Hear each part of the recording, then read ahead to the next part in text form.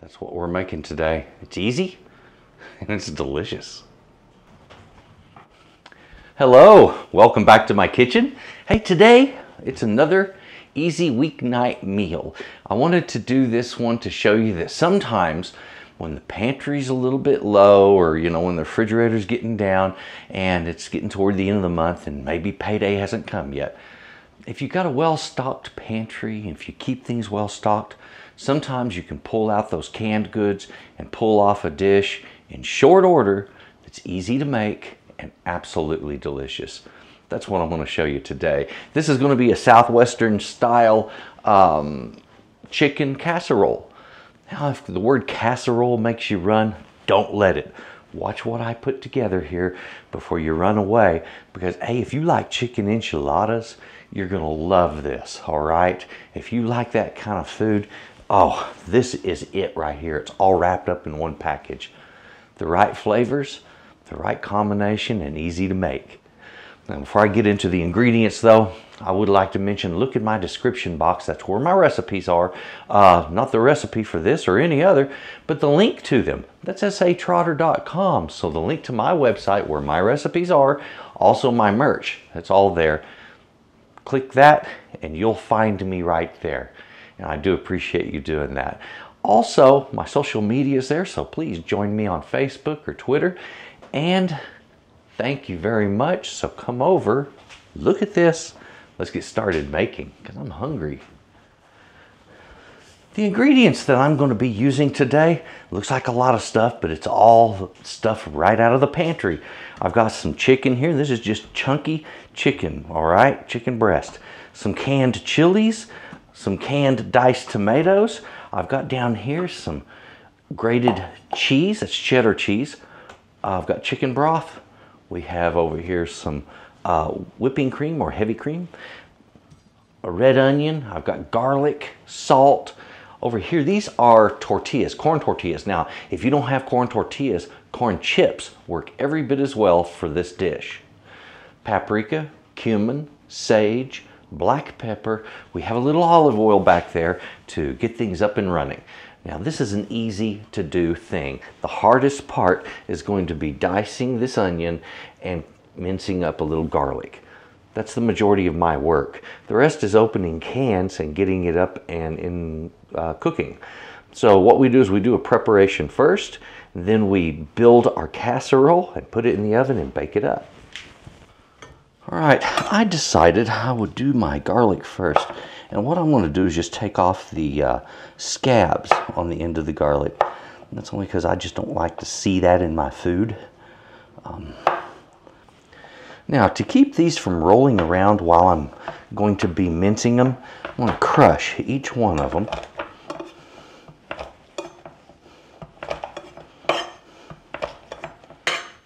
And be quite careful when you do something like this. You don't want to press into the edge of the knife and injure yourself.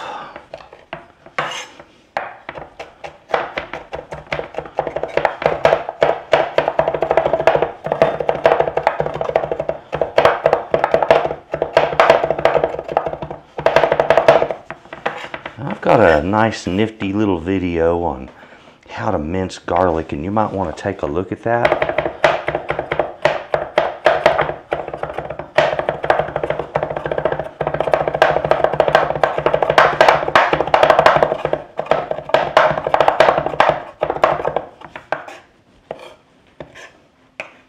There we have a nice coarse mince, and that will work. I'm going to go ahead and take it down just a little bit finer than that right there.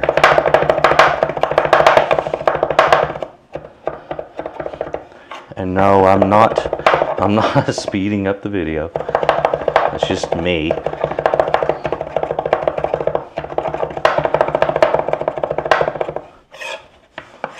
One of my brothers walked in one day, saw me doing that, and said, "Oh goodness, he's got the trimmers." So anyway, there we have that. All right, now I'm going to move right on to my onion. Quick, easy to do.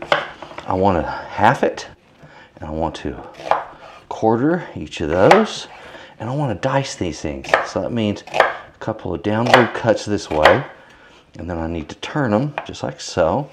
Repeat those downward cuts. All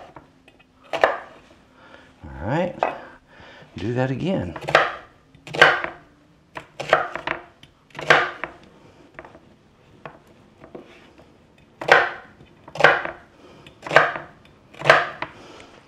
In case you're wondering what that does, it just gives you all of your nice little squares right there. All you got to do is cross cut them.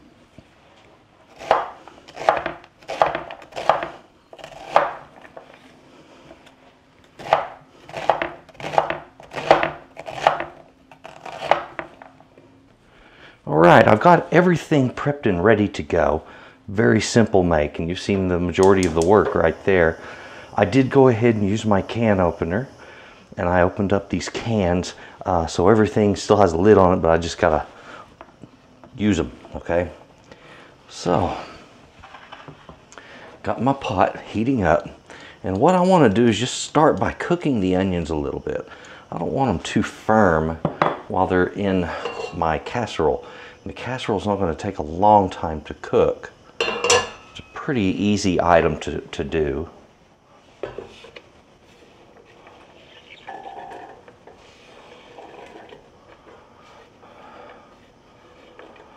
All right, now I'm not putting the garlic in right now because if I try to cook the garlic with that onion, it's going to start browning. Garlic doesn't cook quite the same way onion does, all right? So you kind of got to give it a break, all right? All right. A little more olive oil.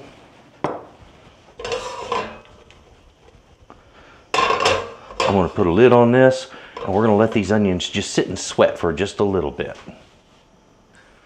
Okay, now whenever I want to sweat onions, first I want a lid on it because I want steam to develop. And then the next thing is I'm going to lower my temperature a little bit to a medium-low flame, and that way I'm not cooking anything too quick. It's just about slow process on this. Now I'm going to go ahead and drain these cans of chicken from their juice. I'm going to keep all of the juice with the tomato and the chilies, and then we're going to be off and cooking shortly. All right, now these are just getting started. They will cook beautifully.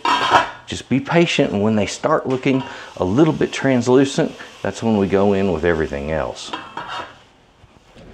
So as I'm bringing those onions up in temperature, I'm going to go ahead and get my pan ready here. Now there's a couple of ways I can, it's my oven beeping at me. A couple of ways I could do this. I can either do what I'm doing here, which is put some oil in the pan and then line the pan with either chips or corn tortillas. Or I can put down some of the material that I'm making, a thin layer of it, and let that be the bottom. So either way kind of works.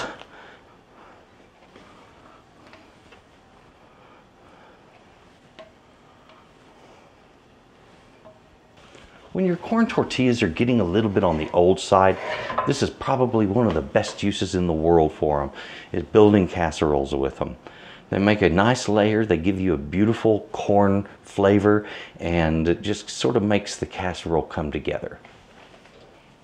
Okay, I'm going to take a look.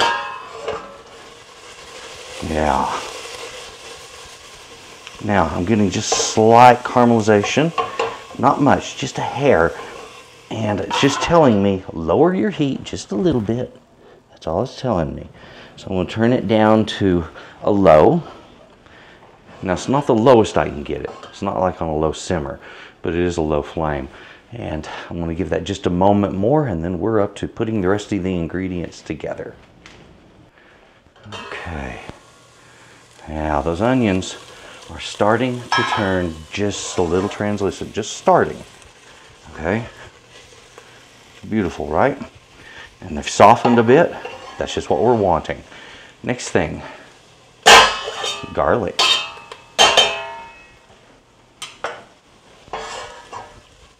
And the reason I want that garlic in now, I want the garlic to actually flavor the oil that I have in this, all right? And get dispersed real well that way. That flavor will then blend through the rest of the dish very quickly and easily. So the rest of it just goes in. Sometimes those old chilies are a little bit difficult to get out of the can, so this is going to need some liquid in it, and I need more heat. So I'm going to start with some chicken broth. I'm just going to put in probably a couple cups worth there. Doesn't have to be just a whole lot.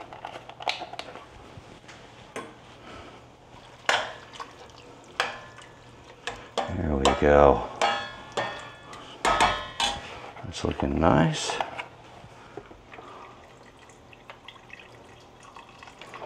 Okay, just until I got a little liquid covering the other ingredients. And I want to go ahead and put in that pepper and the other spices.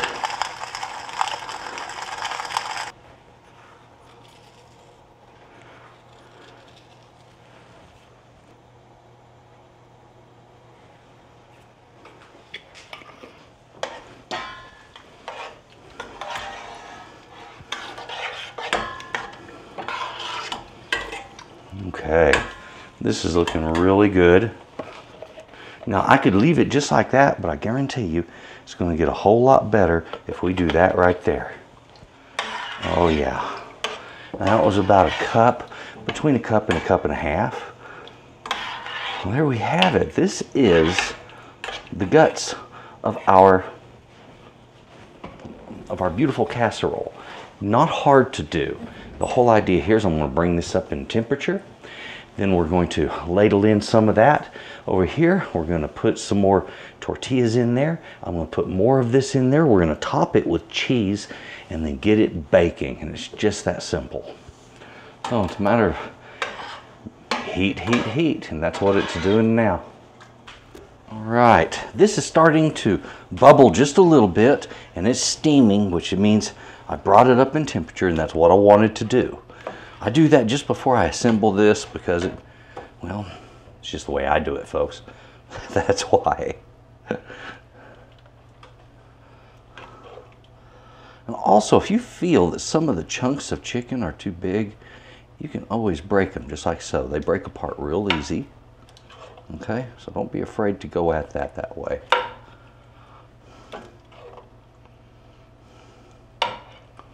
Yeah, that's starting to look really nice in there.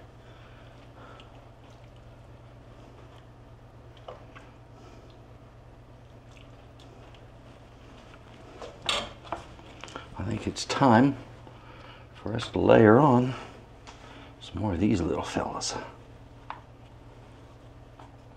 Now remember, as I said, you can use regular corn chips for this if you choose to do it that way, and it's not a problem.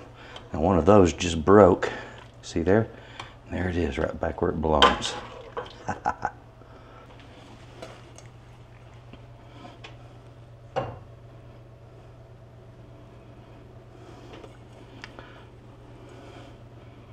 Talk about a cool way to do something, huh? Now, if you want, there's a lot of other ways you can top this also.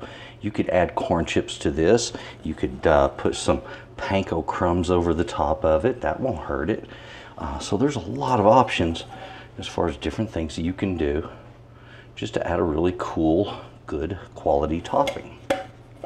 I'm thinking, hey, just a little cheese is good enough for me. This is an easy weeknight meal, and I didn't want it to get any more involved than it already has. All right.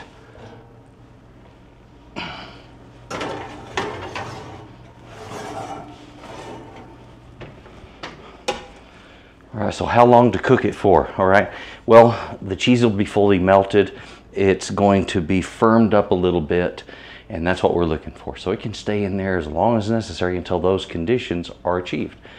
Usually 30 to 45 minutes most of the time for things like this for me. That's what I'm going to count this one as. I'm going to start the count at 30 minutes. We'll take a look at it and see where we go from there. All right.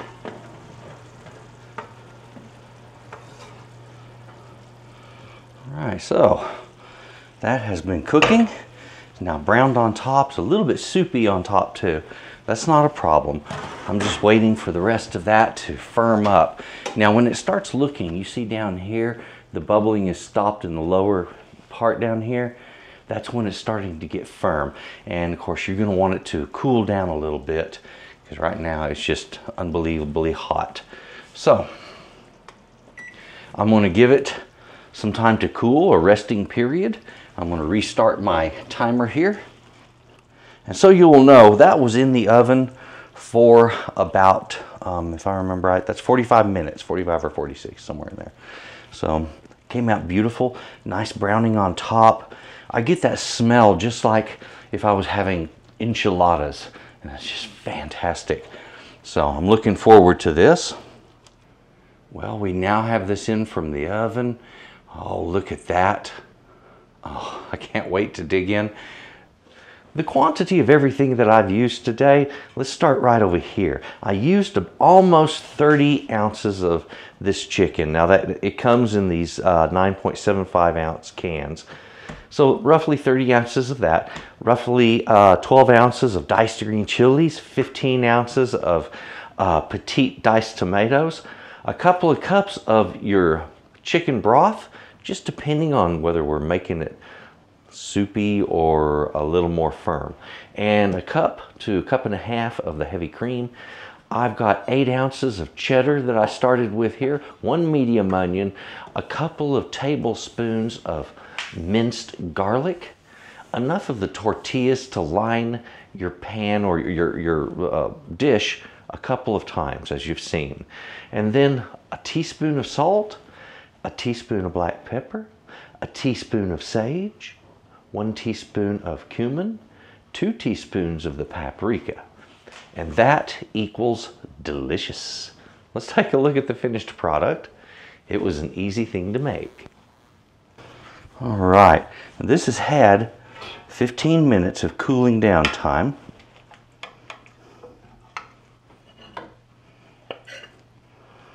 There we have it, ladies and gentlemen. That is a beautiful, beautiful little casserole. I'll tell you what, easy to make, absolutely delicious. This is something you really need to try if you've never done something like this. Give it a shot. Yeah.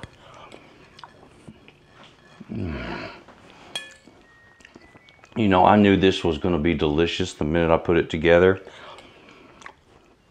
I've done so many of these types of things, and I didn't have a recipe here. I just started throwing stuff together. Okay? And sometimes when you do that, you get magnificent results. Well, I'm definitely going to enjoy this. It's so good. Please enjoy this recipe.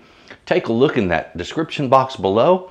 Click on the website, S.A.Trotter.com. Get the recipes that I have there.